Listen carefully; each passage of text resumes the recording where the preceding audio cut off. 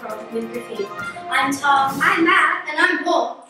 And we're here to help prevent tagging and graffiti. We will also help the community learn what are the effects of graffiti to our environment, your life, and your money. We'll tell you things about graffiti that lots of people don't know. It may change the way you think about graffiti. Graffiti can be an artwork or a crime. The artwork is called street art or good graffiti. The crime is called tagging or bad graffiti. Graffiti is sometimes painted on properties. When this is done, people will usually ask the council to remove it. We will be calling it the removal. Our purpose is to stop tagging and encourage street art. Street art is an amazing artwork, though tagging just irritates people and makes them want to remove it. It would be great if we could stop it. If we could, our communities would be more artier. What is graffiti and bad graffiti? Well, you're about to find out what they both are after these animations. This is an example of bad graffiti.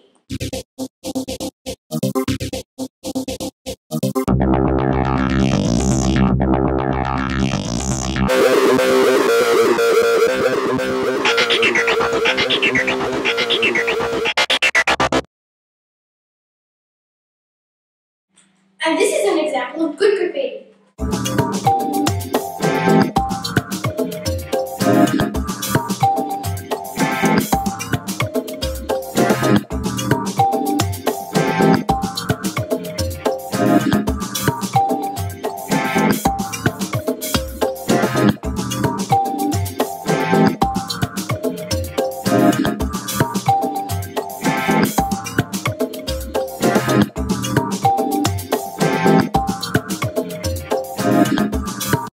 Now let's hear what some people think about graffiti when we ask them a few questions. Do you think there is a lot of bad graffiti in Randwick? No, I don't. How do you feel about bad graffiti? Bad graffiti, there's a few different types of graffiti. There's graffiti where it's art graffiti, like this sort of stuff. And then there's graffiti where people write their names and different tags. Obviously that sort of stuff is rubbish, it doesn't look good, but this I think looks a lot better, and people tend to really like this as well. How do you feel about good graffiti? How do I feel? I like good graffiti. I think it looks colourful. I think it makes a place as well. What do you think we can do to support good graffiti? Maybe get more graffiti artists in and introduce them to what better graffiti is and where they can actually do graffiti. How often does this wall behind you change? The wall should change. Generally it changes once a month, but it's been like this for probably about two months or so. But hopefully within the next month it will change. And I also think having good graffiti on a wall, especially like this is a huge wall, and if you don't have any graffiti and if you just paint the wall, it's going to get a lot of other people that do bad graffiti to come and make a mess there, and it just looks terrible. So having a big space like this with a lot of good graffiti works well. Does it make your cafe more popular or not? It does.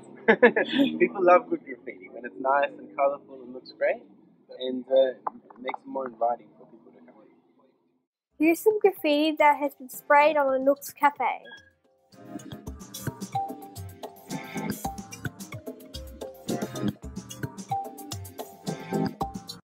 Do you think there's a lot of bad graffiti in Randwick?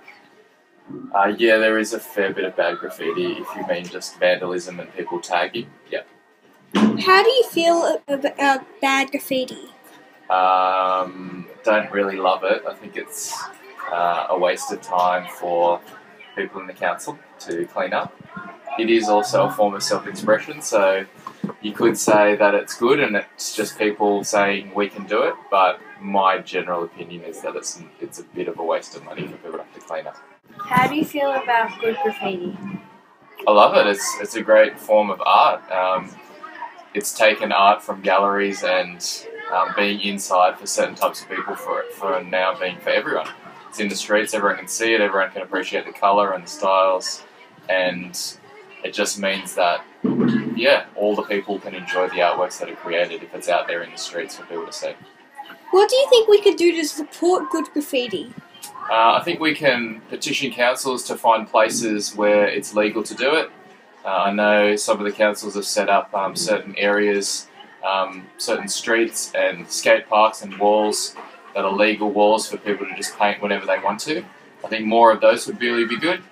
I also think if councils can find ways to set up youth projects where kids can be taught by current artists ways that they can do it, and ways that they can do it in a way that means it's legal and they don't have to do it late at night and in places where they could get in trouble from police. I think that would really be a great thing that the councils could do to set it up.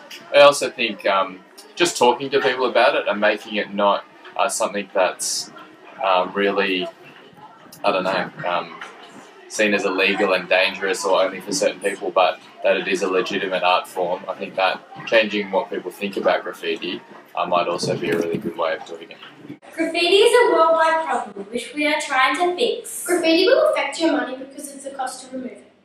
It could cost hundreds of dollars. The problem is partially about the removal. The removal is full of unnatural chemicals which are bad for the environment. If we remove the removal, there will be graffiti everywhere. So instead of getting rid of the removal, we'll get rid of graffiti. How can we get rid of graffiti? Every time we ask people to stop, they just keep on going. Well, we could make designated areas for people to graffiti on. We could also introduce graffiti taggers to street art and have graffiti licenses.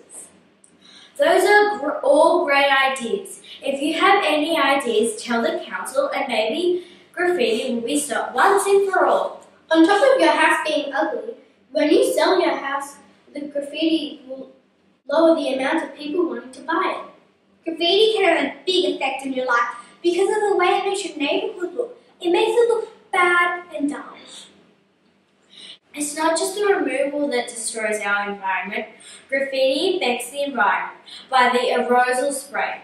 It destroys the ozone layer, which heats the earth and melts the polar ice cap. Did you know that the spray paint actually comes from oil, which carries quite a lot of ecological footprint? A good way to keep graffiti and keep the environment healthy, graffiti spray can also be made of moss. They add natural yogurt and sugar to help the moss cling to the bricks. This makes graffiti eco-friendly and biodegradable. It's basically harmless to the environment. We can encourage street artists to use this type of spray paint and save the environment. We gave a survey to some people in our community. It was all about graffiti, and they gave us some great ideas of how we can prevent graffiti. And here are the results. 25% of people we surveyed have experienced graffiti on their home. 52% of the people we surveyed are angry when they see graffiti in the streets. 52.5% of people we surveyed think graffiti should be banned. Even good graffiti. 65% of the people we surveyed thinks we should ban bad graffiti and support good graffiti. 5% of the people we surveyed just ignore graffiti. 62.5% of people we surveyed sees the council doing something about graffiti and vandalism. 27% of the graffiti is located on walls. Here are some pictures of graffiti. They'll be both good and bad. See if you can find the difference between the two.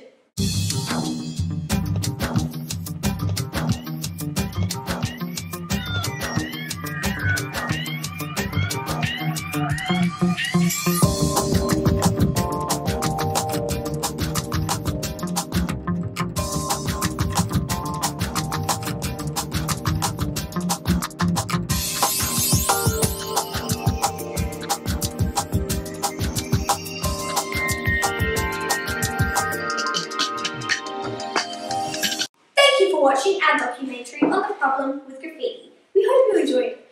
Maybe you even think differently now about graffiti. Remember to think, phone, fix. Think means think if it's good graffiti or bad graffiti. Phone means if it's bad, phone the council. And fix means let the council fix it. Thank you. Bye.